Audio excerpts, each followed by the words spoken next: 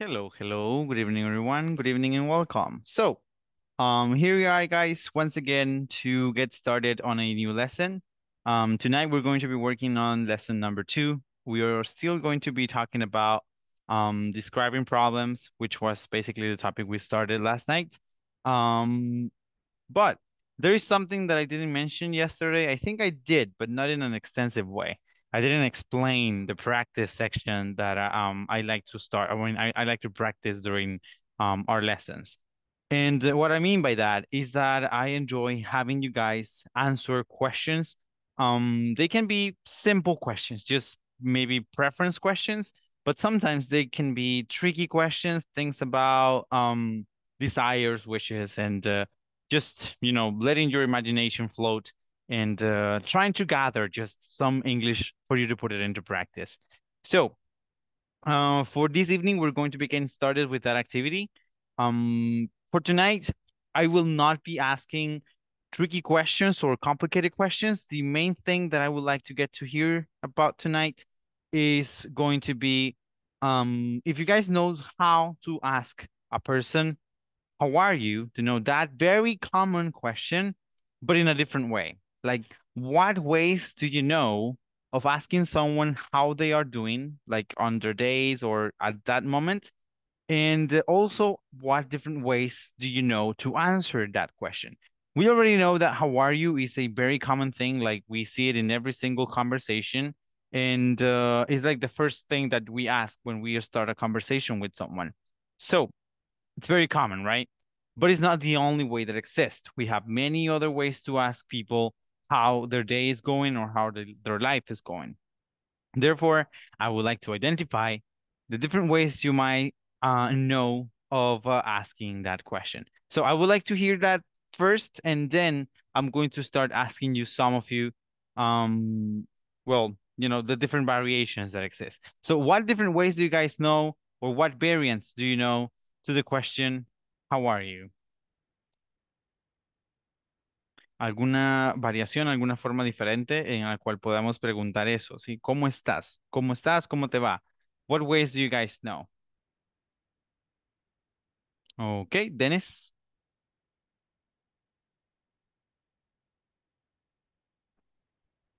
It might be, how's it going? All right. Very good. You can ask, how's it going? How's it going? That's a good one. Great.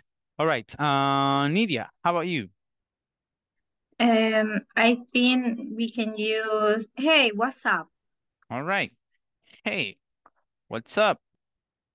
Sí, esto es algo más utilizado en cuestiones de confianza cuando tenemos ya, ¿verdad?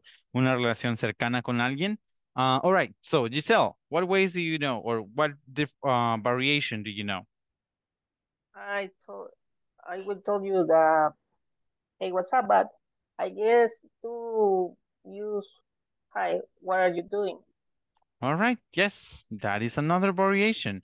What are you doing? Oh, sorry. No, no, no, no, no. Aquí viene, esa es una que es bien complicada en realidad porque no es what. Y esto de hecho a menudo confunde a las personas. I mean, it has happened to me many times that I ask people this question with their correct word and they get confused. Normally, people understand the question with what, and I totally see where you're coming from. You know, thinking that it's what are you doing? But actually, it's how. How are you doing? That is the question that we're going to be asking when we want to know how someone is, like how is your day going and everything. Understood, Miguel. I will not be asking you then. All right, so these are some of the variations that we have. But this one, the one with how, is very important because when you ask people how they're doing, be careful, you as a listener and also as a speaker, to pronounce it correctly and to make clear that your intention is to know how the person is doing and not to know what they are doing. Because when you ask for what, of course, it's going to be something related to an action, something related to an activity. Therefore, they're not going to tell you things like I'm doing well or how they're feeling at that time. So be very, very careful with the use of this question.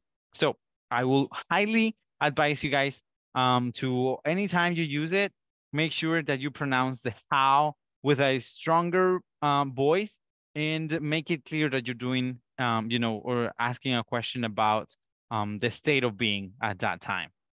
Now, these are some variations. Very good. You have, how are you? How's it going? What up? Or what's up? How are you doing? Anyone else knows a different variation for this question?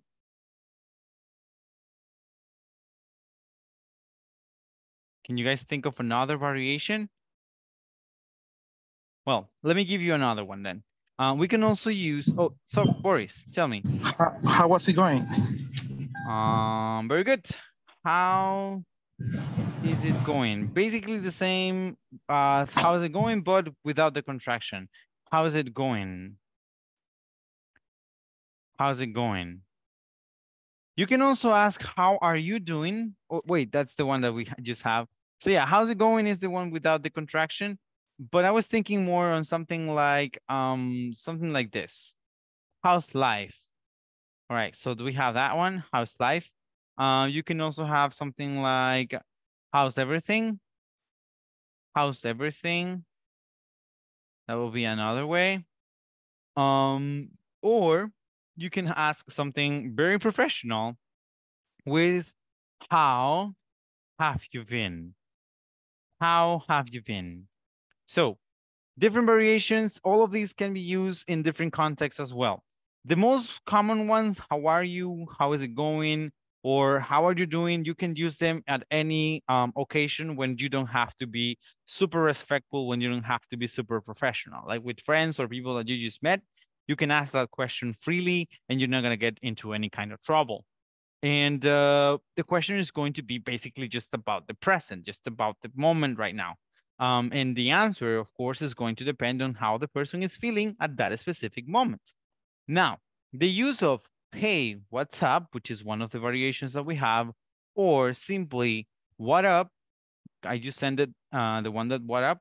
So the use of either of those is going to be more advisable that you come ahead and use it when you are in a meeting or when you're surrounded by people that you have trust and confidence with. Because if you are, you know, at the environment, in an environment where you don't know those people, it might be a little bit tricky because you might come across as an unprofessional person. Because if you ask what up or what's up, it's not going to be the most professional thing you have to say. Then, if it's the contrary, if you are in a professional manner and you are in a meeting where you don't know the people, where you want to leave a good impression about you and your professionality, you will have to use how have you been. See, how have you been will be the most professional option. Esa sería la opción más profesional y la más indicada en el caso que ustedes estén en un ambiente de verdad donde estén rodeados de personas que no conocen, digamos que sea una reunión del trabajo, una reunión con inversionistas o con personas del extranjero, lo mejor sería utilizar el how have you been? Hey, how have you been? O eso, ¿verdad? Para ser amigable. Si no, si quieren ustedes ser de ese tipo de personas así directas y muy rectas, simplemente pueden preguntar, ¿verdad? How have you been? Sí. Y eso va a entenderse como cómo ha estado. ¿Cómo ha estado? Así. O sea, similar a las demás, no va a tener ninguna diferencia. Las que sí tienen una pequeña diferencia will be how's life? How's life is a question you can ask someone that you haven't seen in a while. Okay, so this is a question you can ask a person that you used to know or that you used to get along with. You used to be friends, classmates, different things, but you haven't seen in a long time. Let's say that it has been 5 years since the last time you met. So you ask this person, how's life? The question is not only going to be about the present, like the rest of them. But for example, if you ask, how's it going? It's about this time. Like right now, I am just doing great, okay? But if you ask, how's life? The question is going to include the things that have happened since the last time we met. Okay, so like if I asked you, how's life? And we used to be friends 5 years ago, maybe now you will tell me, well, I changed my job, I got divorced, and I have a crazy love for cats now. Let's say that you used to be a person who was happy at your job, you used to be married, and you used to hate having pets. Let's say. So now, the current you, recuerden, is current, no actual, sino current you is divorced, doesn't like his job, and is into cats. So you have changed. So when somebody asks you, how's life? What you will have to be looking for are going to be the things that have changed about you, or explain the things that have changed about you since the last time you met, since the last time you saw that person. So there you have it. That's the use for how's life. Now, the other one, how's everything? When someone comes to you and asks you, how's everything? Normally, this question is going to be used with someone that has some sort of business with you. Let's say that a friend or family member has been sick in the last few days, and you both know that, that person is sick, and you just want to know if that person has recovered, or if he's doing, or he or she is doing a little bit better. You just want to know that. Okay, you want to know about the situation. You want an update on the situation. So you ask, how's everything? Let's talk about something less tricky. For example, if you know that this person is preparing an event. Okay, let's say that they're getting ready for a quinceañera. Just an example. So you are on the know that this person is preparing for that, and you want to know if this person needs any help, if this person is doing great or okay, at least with the assignments for the quinceañera. So you ask, how's everything? And as I said before, you are going to be referring to the business that exists between you and them. So you're going to be referring to something that you both know and that you both have the know of. So how's everything? Now, of course, you can also use it as a simple question just to get to know how the person is doing, but it's going to have that variation, okay? It's going to go that way as well. It's going to go the way of explaining how something is working at the current time.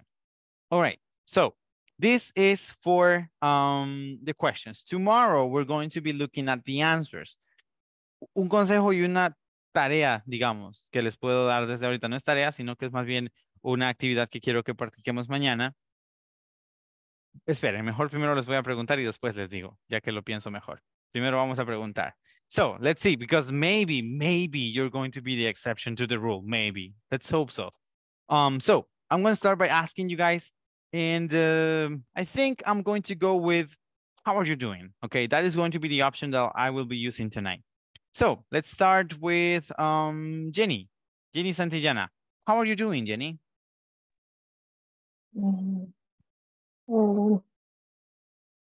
Good. Okay, thank you. How about the case of Dennis Gomez? How are you doing? Not bad, not bad. All right, great. How about the case of Iris Hernandez? How are you doing? It's great. All right, great. Alrighty. How about the case of Katia? Katia Kwan, how are you doing?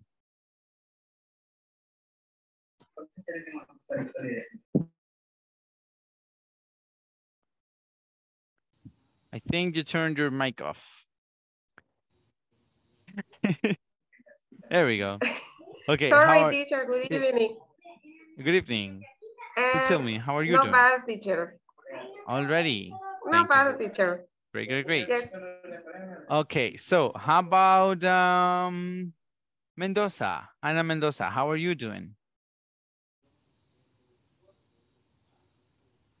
Me, teacher. Yes. Good evening. Evening. I am fine. Thanks. Already. Thank you very much for answering. Victor Coronado, how are you doing?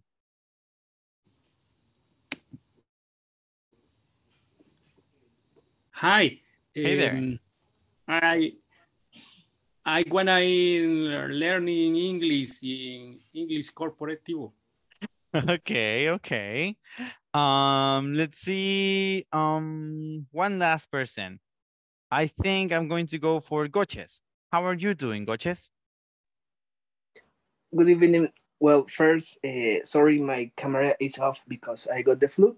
Okay. And for the answer, it could be and do it pretty bad because I feel sick. I can hear you. Yeah, I can hear that. So yeah, it sounds like you're doing bad. I mean, not pretty bad, but you're doing bad. So hopefully you'll get better soon. Hopefully, you know, try to drink some or take some vitamin C.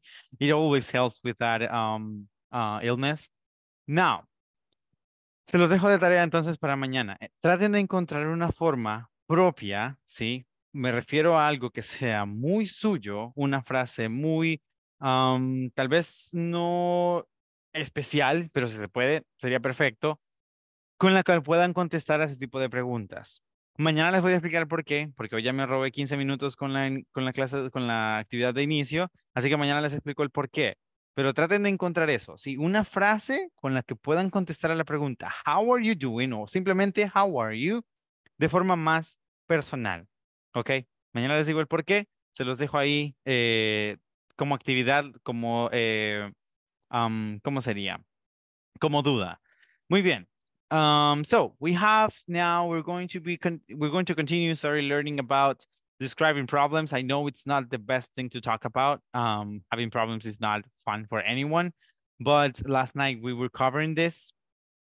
Yeah, so last night we saw how to use the past participle form of a verb as an adjective at the end of a sentence to describe a problem. And I remember that last night I basically did the same thing. I left a cliffhanger there because I wanted to come tonight to explain why this is the only word that is not in the past. And it's very simple. It's very, very simple. Because when you're describing a problem, you are normally talking about something that is currently happening, okay? Most of these situations, like for example, when something is torn, it is torn now, it has been torn for a while, and if you don't do anything, it's going to continue to be torn, okay? When something is damaged, the same. It has been damaged until now, it will continue. It is damaged now, and it will continue to be damaged if you don't do anything. Something when it's chipped, same thing. It has been chipped before, it is chipped now, and it will continue to be chipped if you don't do anything to save it. Something that is stained, the same applies. It has been stained, it is stained, and will continue to be stained. Scratched, the same. It has been scratched, it is a scratch, and it will continue to be a scratch. When something is leaking, it's a little bit more complicated. Because here, when we talk about leaking, we're going to be talking about something that is, or includes at least a liquid or a gas, all right? And those two are substances that we know that normally they run out. When we talk about run out, we mean que se acaban, ¿sí? When something runs out, it means that se acabó. So, when something is leaking, it means that at the current time, y por eso se los digo, es como en este momento, y por eso también no se utiliza el pasado participio, sino que se utiliza el presente participio, porque estamos hablando acerca de sustancias que pueden movilizarse. O sea, les decía ayer, por eso les trataba de hablar también acerca de los diferentes materiales que podían sufrir los diferentes daños, ¿verdad? Les dije que torn, más que todo, podía ser para cosas de tela, papel y así. Damage podía ser para cualquier superficie dura, o sea, hablando acerca de plásticos, maderas, vidrio, chipped principalmente para vidrio y madera, stained para cosas también, hablando acerca de plásticos, superficies que estuvieran pintadas, maderas y ya dije vidrios, creo, no me acuerdo, pero también los vidrios. Entonces, esas cosas pueden ser stained, scratch, básicamente todo, ¿verdad? O sea, hasta las cosas de metal, de acero, pueden ser scratch, pueden estar rayadas. En cambio, leaking se utiliza más que todo con sustancias que son móviles, o sea, con sustancias que tienen o poseen una capacidad de fluir. Y en esto, por eso mismo menciono líquidos y gases. Cuando decimos that something is leaking, it means that at one point it's going to stop. ¿Sí? En un punto se va a acabar. Entonces, por eso, cuando estamos describiendo un problema, el problema que está sucediendo ahorita es ese, ¿verdad? That it's leaking. En este momento se está dando esa fuga. Pero cuando yo, por ejemplo, encuentro algo, digamos un chimbo de gas, por decir un ejemplo, ¿verdad? al cual se le escapó la última reserva que tenía de gas. Entonces yo voy a decir, the gas tank has leaked. Sí, o sea, que se ha escapado, has leaked, porque ya se acabó. Pero cuando en este momento, sí, cuando en este momento se está escapando, yo por eso diré leaking. Y es más que todo por las sustancias que están siendo involucradas. Porque, por ejemplo, una mesa no se mueve por sí sola. En cambio, el agua sí, con un poquito de inclinación que hay y el agua se mueve por sí sola, ¿verdad? Los gases, o sea, ya sabemos que un gas es una sustancia que fácilmente se nos puede escapar de cualquier lugar. Entonces, lo mismo, o sea, es una sustancia que se mueve sola, se puede trasladar sola, tal vez con un poquito de ayuda del exterior, pero tiene esa capacidad. Entonces, por eso mismo, también es imposible que ustedes digan, let's say that the jacket turning is turning or turning, porque, o sea, no vamos a hablar acerca de que solita, ¿verdad? La chaqueta o la parte del interior de la chaqueta, porque eso se refiere al jacket turning, así como al interior, ¿verdad? De un saco o una chaqueta, se está rompiendo. O sea, porque no se rompe solo. Se rompe a raíz de un accidente, tal vez con el tiempo. Cuando algo se daña, el tabletop, ¿sí? La mesa no se va a mover solita para rasparse, ¿verdad? Y estar dañada. Entonces, por eso con estos otros adjetivos no se utiliza el presente participio y en leaking sí se usa porque estamos hablando de que es una palabra que describe sustancias que tienen esa capacidad, o sea, que pueden movilizarse por sí solas con mayor facilidad que el resto de las cosas materiales o sustancias que se mencionan con los demás adjetivos. Así que eso es algo que espero que quede bastante claro, que por eso mismo es que el leaking se usa exclusivamente para hablar acerca de un problema que está sucediendo en este momento. Los demás también se utilizan, ¿verdad? Para describir un problema que está sucediendo en este momento, porque pues justo ahora es que the base is chipped, pero como les digo, anteriormente ya estaba chipped y en el futuro, si no hacemos nada, continuará estando chipped. Pero en el caso de the aquarium is leaking or the new aquarium is leaking, in the future, if enough time goes by, the aquarium is going to leak out completely and the aquarium is not going to continue to leak anymore. It will be leaked in the past tense. Nadia. Hi, teacher. I have Hey a there. question. Okay. What word to use when the something deteriorates over time? Normally, when we talk about things that are, when something is getting old, we might refer to it as aged. Age es cuando algo está deteriorado, o sea, algo que ya está viejo sería aged. Y cuando se está deteriorando sería aging, sí, aging. Ahora, we can also use it's getting old, sí, getting old en el presente, o sea, en el participio, getting old. Pero este más que todo se utiliza para personas o para animales, ¿sí? O a veces también para trends, o sea, para tendencias. Puede ser, digamos, en el caso. Ujú. Getting old es como se está poniendo Se está viejo. poniendo Algo así. viejo. Ujú. Ajá. Okay. Se está viejando, digamos. Para trends me refiero más que todo a la música, a la moda, ¿verdad? So when something is getting old. Y lo mismo podemos usarlo en el pasado participio con got old. Sí, o sea, como que ya está viejo, está desfasado. So got old, got old. Pero el anterior sería entonces aged, ¿sí? Cuando algo está ya deteriorado, is an aged, we can say what? An aged house, ¿sí? O sea, una casa ya aviejada, ya deteriorada, dañada, entonces sería aged. Ahora, como les decía ayer, la palabra más común y más general para poder cubrir casi cualquier tipo de desgaste o problema que un lugar o una superficie puede tener sería damaged. Sí, o sea, si yo hablo de damage, estoy hablando completamente, ¿verdad? De algo que está dañado en cualquier nivel que se pueda ver. Pero bueno, entonces acá tenemos estos que son los adjetivos, o perdón, los verbos en pasado participio funcionando como adjetivos y la explicación, ¿verdad? Del por qué este no es leaked, sino que es leaking. ¿Alguna duda que tengamos aparte de lo que mencionó la compañera Nadia acerca de esta parte o podemos avanzar?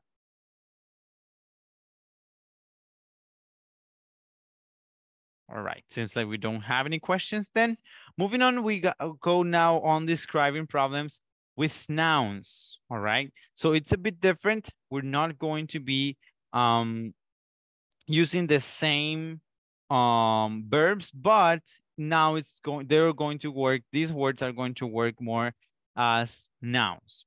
So, you saw over here, tenemos el verbo torn, damage, chip, stain, scratch, and leaking.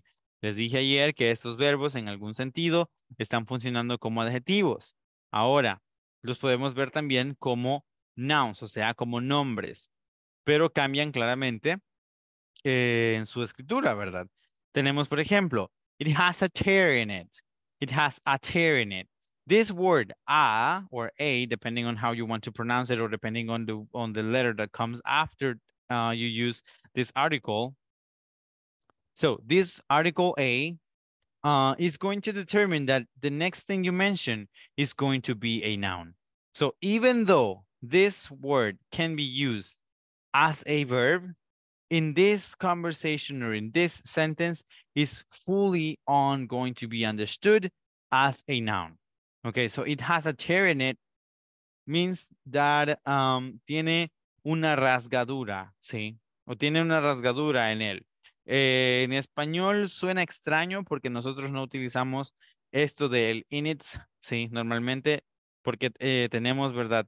La facilidad de utilizar el sujeto tácito. Para aquellos que no lo conozcan, el sujeto tácito se refiere a la omisión por completo de utilizar un sujeto. O sea, en inglés es 100% necesario que se utilice un sujeto en cada momento. Por eso, si ustedes se fijan, cuando hablamos acerca de clima o tiempo, siempre está el pronombre it ahí, ¿verdad? Like, for example, when I say it's raining, the it cannot be translated into Spanish, and it's never translated into Spanish.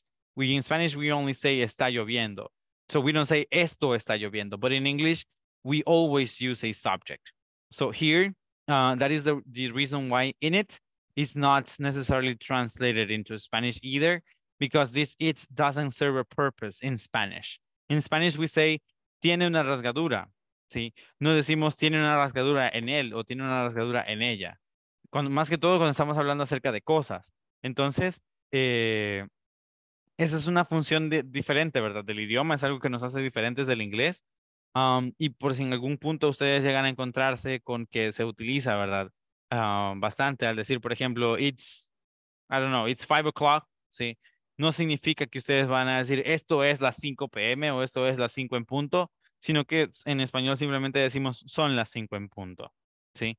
Entonces es algo, o sea, una característica, ¿verdad? Que nos hace diferentes del inglés. Así que cuando vean este init, úsenlo sí en inglés, es necesario porque si no la oración no va a tener sentido gramático, desde un punto de vista gramatical, entonces es necesario al 100%, pero en español no lo traduzcan, no se maten tanto tratando de traducir ese tipo de oraciones así, sino que simplemente vámonos, ¿verdad? Por lo que ya conocemos. Es nuestro idioma, así que sabemos cómo decir algunas cosas. No vamos a decir tiene una rasgadura en ello, sino que simplemente diremos, tiene una rasgadura, tu camisa, por decir algo. Aquí obviamente el it se utiliza ya en reemplazo, ¿verdad? De el sujeto que se estaba mencionando. No sabemos cuál es el sujeto, pero tomamos que es it, o sea que es algo that has a tear in it.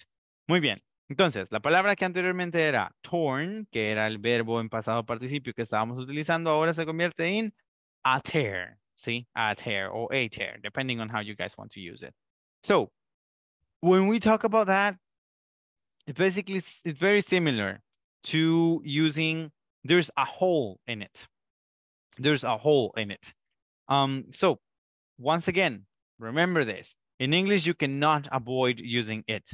Okay, all the time. You will have to use it all the time. The it goes in every single sentence that doesn't have a subject. Okay, cuando una oración no tiene un sujeto claro, utilizamos el it. Si es en plural, entonces utilizamos el them, ¿sí? Utilizamos el them. Si aquí dijera they, ¿sí? Sería they have a chair in them. They have a chair in them. Entonces, pero eso no se debe evitar, ¿verdad? La utilización del sujeto en inglés. Colocamos el it o el them, dependiendo de cuál caso estemos tratando de utilizar. Next one up. There is some damage on the top. There is some damage on the top. Using some, once again, we refer to things or to a subject or a noun. All right, because we, of course, this is going to be an uncountable noun because damage cannot necessarily be measured with a specific measurement tool or measurement scale, but at the same time, we're going to be using it as an uncountable noun. So there is some damage on the top. Then we have, there's a chip in it. Once again, we come back to the use of the article a because a chip o una astilla, como les decía ayer, o una astilla dura, it's, you know, something that can be counted. Something can have different chips. So there's a chip in it. Once again, we come back to the use of in it. Aquí, por ejemplo, se usa on the top y no se usa el in it. ¿Por qué? Porque estamos hablando del top y el top, ya que se menciona directamente, ¿verdad? Que ese es el sujeto, entonces no hay necesidad de decir on it, ¿sí? Si, por ejemplo, no se mencionara que es en la parte superior que está el daño, entonces dijésemos, there is some damage on it. Sí, otra vez, ¿verdad? Dejaríamos ahí la utilización del it.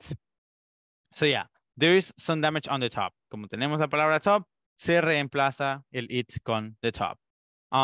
Continuing on, we have, they have a stain on them. Once again, here I told you before, when you have a plural form in the pronoun that you use to start the sentence, you are going to have to change or switch the it for them, all right? So they have a stain on them. Una vez más, muy importante, y eso es una regla que no sé si ustedes la tengan ya al 100% clara, pero es una regla bien importante de recordar. Y es el hecho de que los pronombres, o sea, estas palabras que tenemos acá, they y them, lo único que hacen es reemplazar a un sujeto, o sea, reemplazar a un nombre. Se hace así principalmente para no caer en la repetición, ¿verdad? De el nombre una y otra vez. Por ejemplo, si aquí estuviésemos hablando acerca de pantalones, por decir algo. So you will not have to say pants, pants, pants all over and over again. You have to say they after one point. So they have a stain on them is going to refer to the pants. The pants have a stain on them. Si no, si ustedes no utilizaran, o si en inglés o en español, en cualquier idioma, no utilizáramos los pronombres, tendríamos que decir, los pantalones tienen una mancha en los pantalones. O sea, así sonarían, ¿verdad? Los idiomas si no tuviésemos esa facilidad de poder utilizar pronombres. En cambio aquí, o sea, los pronombres nos ayudan a explicar cosas sin necesidad de utilizar o sobreutilizar los sujetos o los nombres. So they have a stain on them. So here it's a plural. We have to use it in the end also as a plural. Then we see there are a few scratches on them. There are a few scratches on them. A scratch, once again, is something that is countable. Therefore, using a few is correct because the word few refers to algunos, see? So there are a few scratches on them.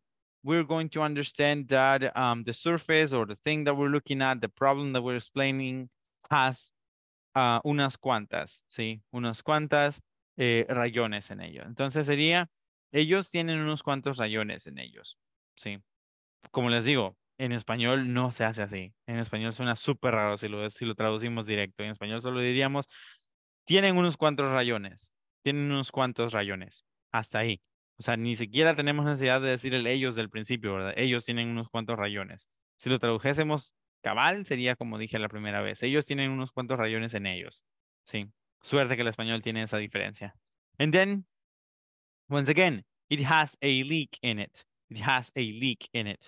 Entonces, aquí la diferencia principal que se ve es que anteriormente los estábamos utilizando como verbos que funcionaban como adjetivos, pero estos iban al final de la oración. En este caso están en el medio de la oración y lo que nos ayuda a entender que estos funcionan como nouns serían los artículos que estamos utilizando antes de la palabra o las palabras, que en este caso serían el artículo principalmente a, ¿sí?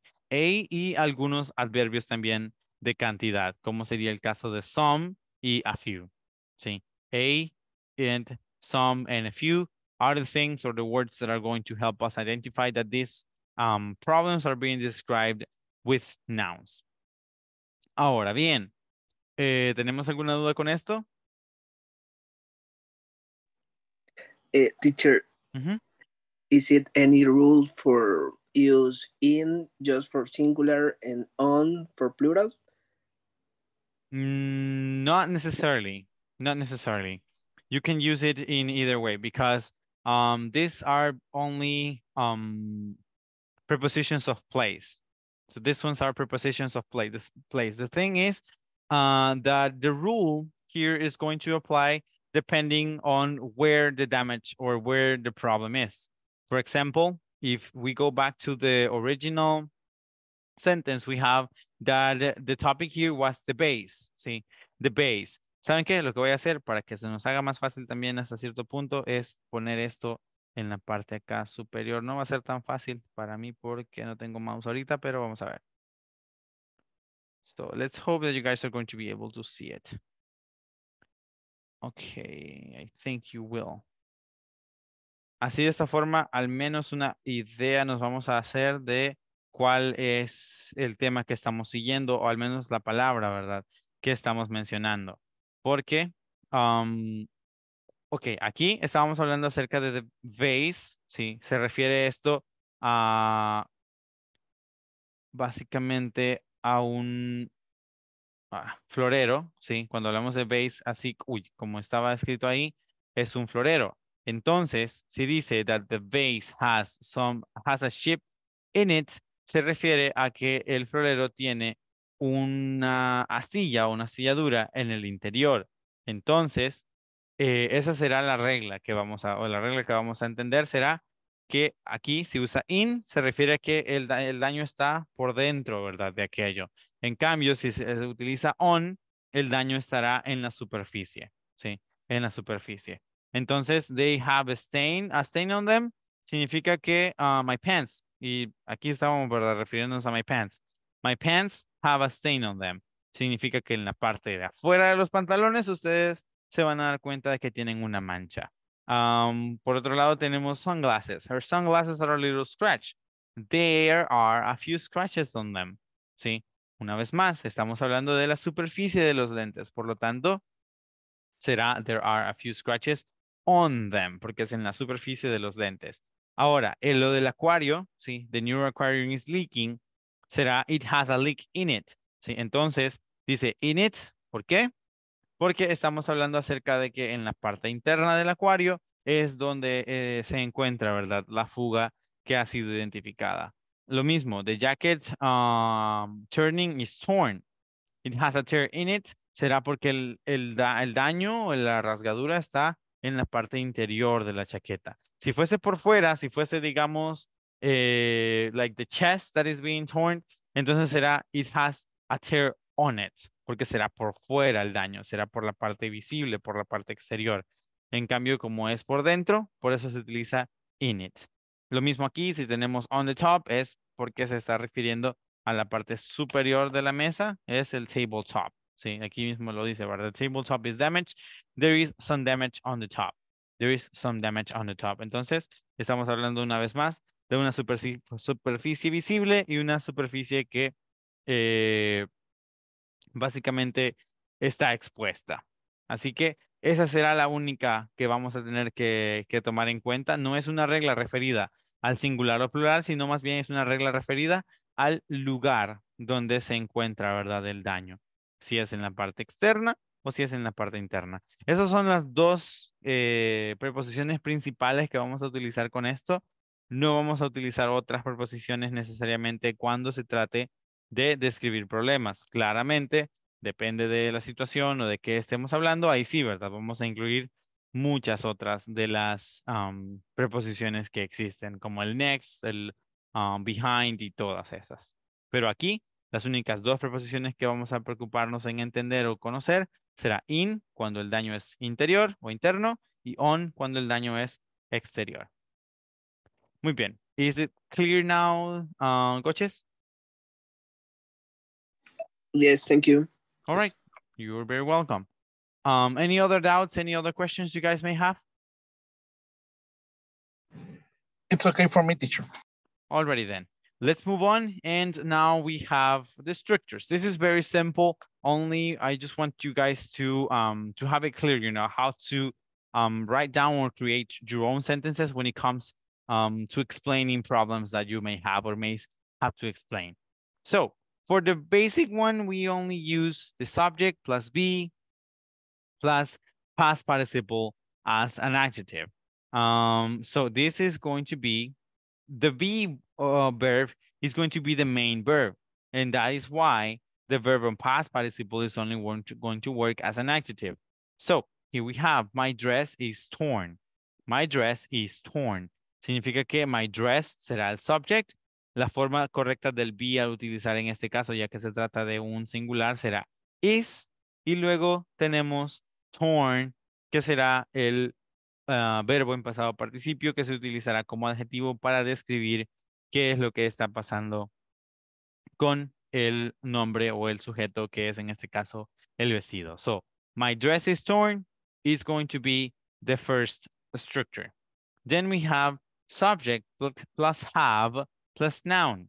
That is another of the structures. My dress, and then we use the proper way of the verb have, which in this occasion, as is a third person or a third form, we're going to have to use has. My dress has, and then we use the noun. For introducing a noun, we normally go with an article. In this occasion, we went with the article for singulars, and it will be my dress has a stain on it. My dress has a stain on it. So that's the next one. Subject plus have plus noun. Of course, after the noun, you can also add that you may have a complement, but you know, that comes with the sentence itself. Then we have with there. When you're using there is or there are, which are indicators, you will have to go ahead and structure your sentence as following. 1 second. All right, so it will be, there is a stain on my dress. There is a stain on my dress. So we have there is. It means that we're going to be talking about a singular noun. So there is a stain. It means that this is the noun, this one over here.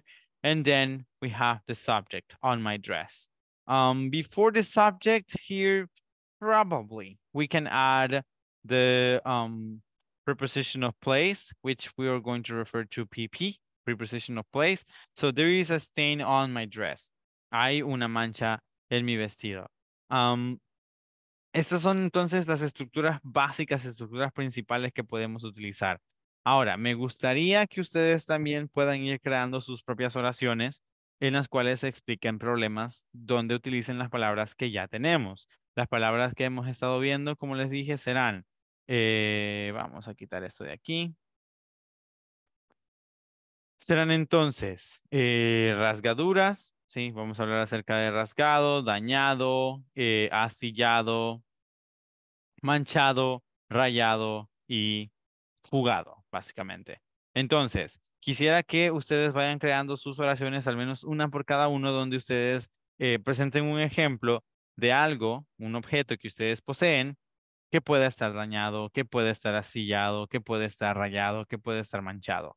Let's say, for example, in my case, I would say that my fridge is stained.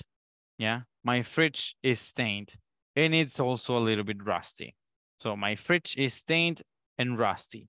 Vamos a ver, creo que aquí voy a estar tomando estos ejemplos. Yes. So, I will go with my fridge is stained and rusty. En este caso, el utilizar Rusty simplemente es para darle un poquito más, ¿verdad? De creatividad o un toque más a la explicación para que quede completamente claro que el refri está manchado y un poco mojoso. So my fridge is stained and rusty. Now, I would like to hear from you. What are the things around you that have problems, that are damaged, that might be scratched, that might be stained, that might be all right, very good. Giselle has already sent hers. So she says, my favorite mug. En este caso sería has, porque estamos hablando acerca de un singular, entonces sería has a chip. O sería más bien, yeah, has a chip. Has a chip. Has a chip, pero recuerden lo que les dije, que podría ser o debería ser en muchos casos, has a chip in it, ¿sí? So my favorite mug has a chip in it.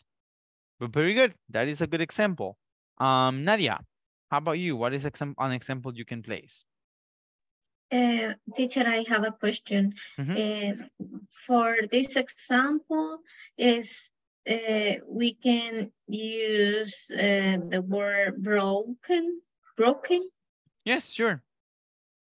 Yeah, to describe problems, broken can also be one of those verbs, you know, that help us describe problems. Okay, Dennis, tell me.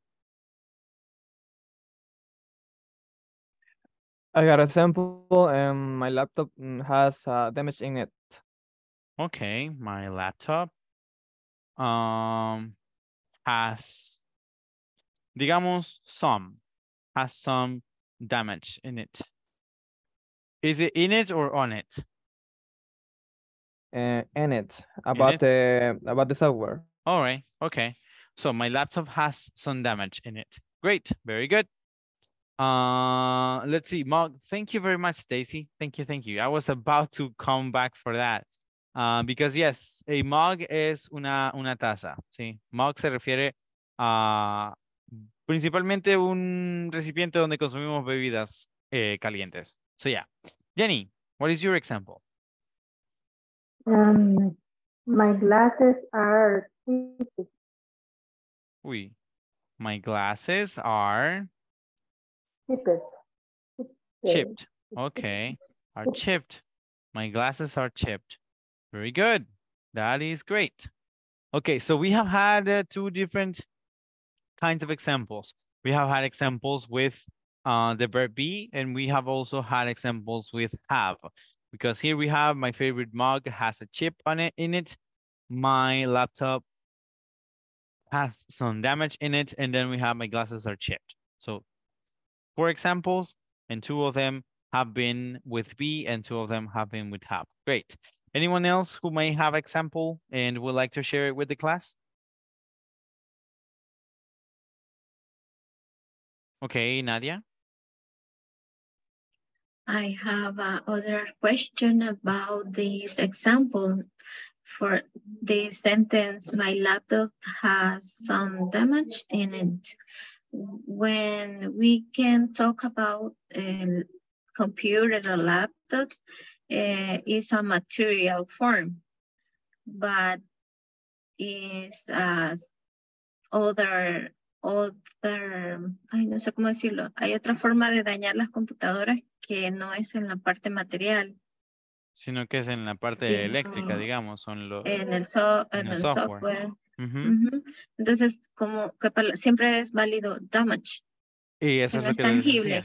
decía. Eso les decía, que damage esa parte no la entendí. Damage es básicamente una palabra general que podemos utilizar para hablar incluso hasta de daños en cuestiones sentimentales, como por ejemplo, si alguien dice que le han roto el corazón, yo puedo decir his heart is damaged. O sea, y el corazón es, o los sentimientos son situaciones o cosas abstractas. Entonces, pero aún así podemos decirlo, ¿verdad? That is damaged. So, if your heart can be described with damage, of course, your computer can also be described with damage. Now, if we're trying to look for a different word for a variation for this, maybe we can go with something like The problem will be that we will have to change it and we will have to go with something more specific. Like, for example, my laptop has some disruptions, let's say, disruptions. Y en este caso estamos hablando acerca de, o sea, como funcionamientos y, digamos, ilógicos. So my laptop has some disruptions. Podría ser, pero en esto, o sea, ya estamos hablando acerca de un noun, o sea, si es un noun siempre,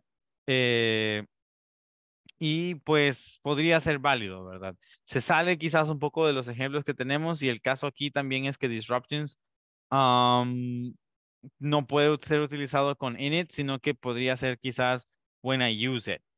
Sí, podría ser el ejemplo. When I use it. Pero no es quizá el ejemplo que estamos tratando de seguir en este momento. Pero si queremos, ¿verdad? Buscar una alternativa, podría ser esa. Sí. My laptop has some disruptions.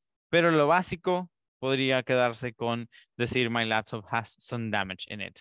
Y ahora, claro, cuando ya me pregunten qué tipo de daño, entonces ahí yo puedo decir, like, what is the damage that your laptop has? I can say like, I think it's something related to the software part of it. Y pues claro, ahí ya empiezo a describir cuál es el daño que yo he notado que tiene, ¿verdad? Okay. The screen of my cell phone has several cracks. All right, that is a good example. Ahora, la única diferencia, lo único que yo cambiaría para que suene más natural, no es que esté mal, no es que esté mal, sino que para que suene más natural, podría ser decir, my phone screen, ¿sí? My phone screen has several cracks. Several cracks. El punto es que en inglés cada vez se va haciendo menos común que digamos esto así, the screen of, ¿sí? Esto cada vez se va haciendo menos común, la utilización de esta palabra como la palabra que nos ayuda a entender, ¿verdad? Posesión de alguien sobre algo o de algo sobre algo. Entonces, es cada vez más común utilizar el apóstrofe, o sea, utilizar el noun, el nombre que estamos mencionando y aquello que le pertenece a esto otro, porque pues la pantalla es casi que inalienable del teléfono, por lo tanto, le pertenece al teléfono y por eso utilizamos esta estructura, ¿verdad? My phone screen, sí. My phone screen has several cracks. Y luego tenemos el otro ejemplo que aquí presentaban. A ver, era my neighbors made a lot of scratches to my cars before they are. Ok. Vamos a quedarnos solo con los de los scratches. My neighbors. Wait. Neighbors made. Come on. I knew that I was going to get that wrong.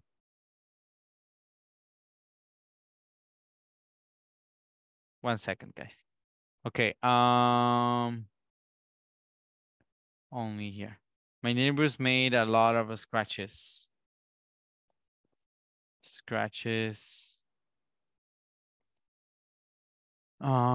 You said on my car, right?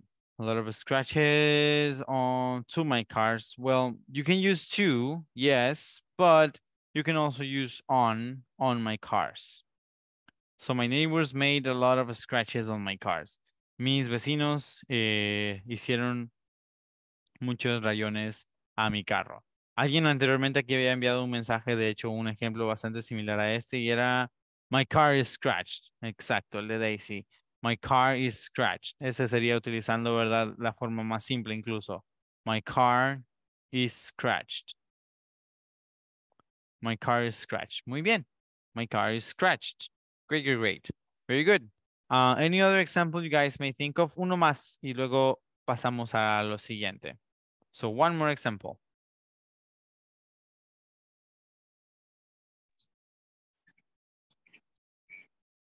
Teacher, I have a question. Tell me. Can I do any sentences in negative form? For example, my TV doesn't work. Is the same? Or if the problem is not real, like for example, somebody tells you, you have a stain on your pants. sí podemos hacer lo contrario. O sea, si alguien me dice, ¿verdad? Que tengo una mancha en mis pantalones, yo puedo decir no. There are no stains. Sí. There are no stains Are on my not pants. Ajá. There are no. Ahí nada más sería no. There are no stains on my pants. Sí. only adding not. Has Mm, not, is not, yeah, are there not. are no stains on my pants. Ahora, la otra sería my pants. No. Sería no. My pants. My pants aren't stained. Sí, aren't stained. Eso sería para negar el problema que alguien está queriendo decir que puedo tener, ¿verdad? Ajá. Si alguien dice, por ejemplo, oh, your mirror is scratched, yo le puedo decir, no, there are no scratch on my mirror. Y pues en eso, o sea, ya puedo decirle a la persona, mira tus lentes, sí, puede que tus anteojos sean los que estén mal, ¿verdad? So, yeah, you can deny some problems. So yes, you can go with negatives. Of course, before you go ahead and place the sentence like this, you will have to say no, then a comma, and then the explanation about your negation on the situation. So yes, no, there are no stains in my pants, or no, my pants are stained. But don't use does or do not. Not necessarily. In this case, no.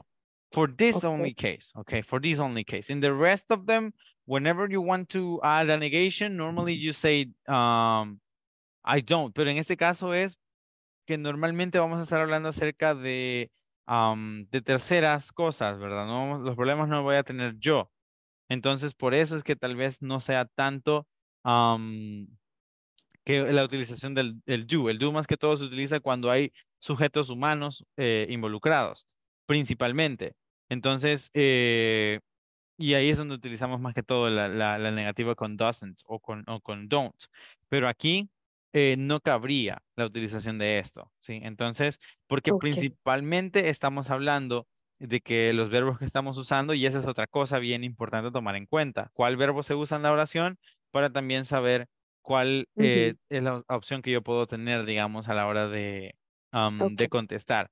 En este caso estamos utilizando el be, entonces donde Yes. hay verbo be, no se puede utilizar el verbo do como negación. Okay.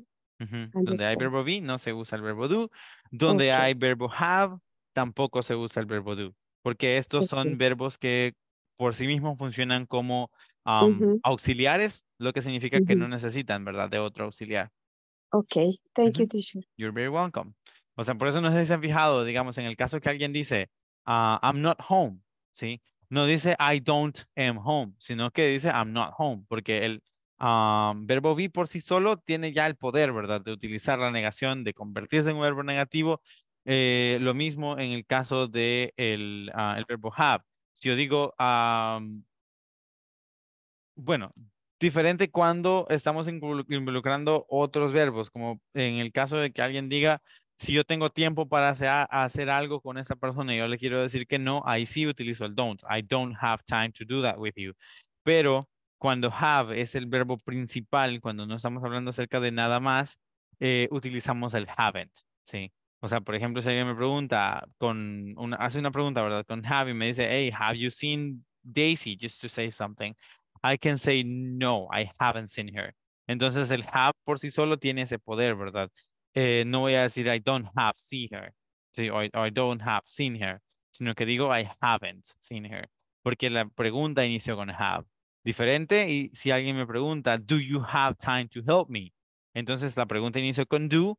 Si hay una negación, yo voy a decir no, I don't have time to help you, porque es ese el verbo con el que la pregunta inició. Entonces aquí, ya que no tenemos la utilización de do en los verbos o los verbos principales que utilizamos, sería aquí si ustedes ven has, is, has, are, has. Entonces, pues sí, ¿verdad? Ahí no se puede utilizar el do, ¿sí?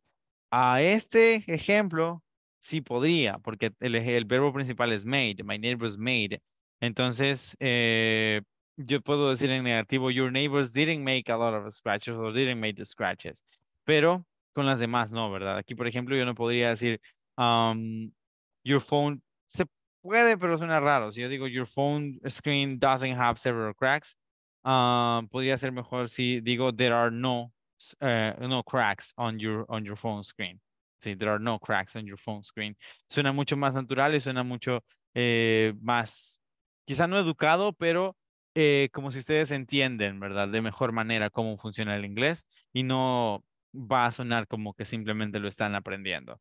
Así que esta situación de describir problemas es algo bastante importante, es un tema, ¿verdad?, que se debe trabajar porque pues a menudo nos vamos a encontrar con situaciones donde tenemos que explicar un problema que esté sucediendo.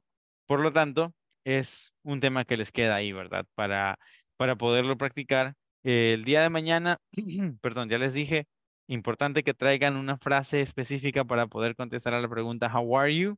Sí, mañana les explico a qué me refería cuando les dije que mejor les iba a preguntar antes que de comentarles lo que les iba a decir.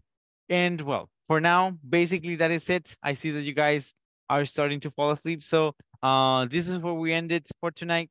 Thank you very much for your attention and participation in tonight's lesson. I hope you have an amazing night. And I also hope I'll see you tomorrow again. So bye-bye for now and have a good one. Bye, teacher. Thank Bye, you. teacher. Bye, Bye. guys. Very See you welcome. tomorrow.